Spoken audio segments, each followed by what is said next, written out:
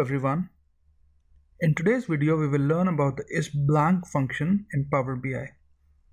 So for example, if you've got a certain column which has blanks and you don't want those blanks, you could filter that data out using the Isblank function. So I've got this file here which is dim customer, but the email address for some of the customers is blank.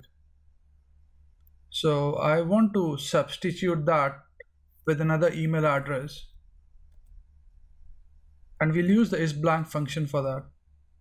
I've already uploaded this file to GitHub, and the name of the file is 2017-11-24. You can download this file and do the tutorial with me. So what we'll do is we will just say, so we'll go to the modeling tab and we'll create a new column, and we'll call this default email address.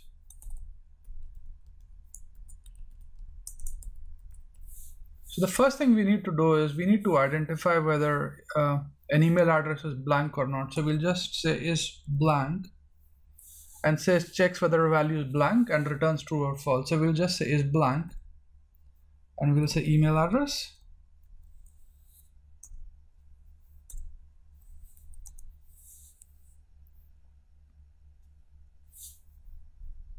If we scroll to the right, you can see that it's true. For this customer, the email address is blank and it's giving me a true here.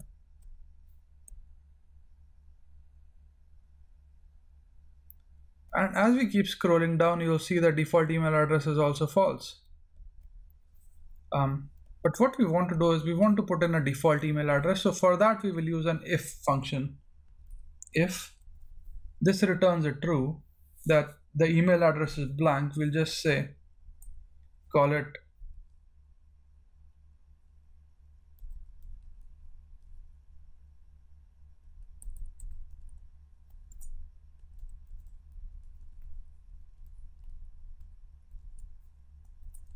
otherwise we'll just use the email address and close the bracket and hit enter.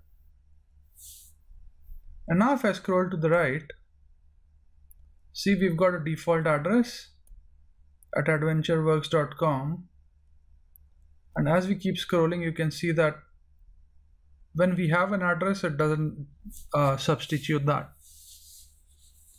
So in this video, we learned how to handle blanks using the Isblank function, and further on we replace the blanks with some values that made sense to us. I hope you find this video useful, and thanks for watching this video. Please do subscribe to my channel if you enjoy what I'm doing. Thank you.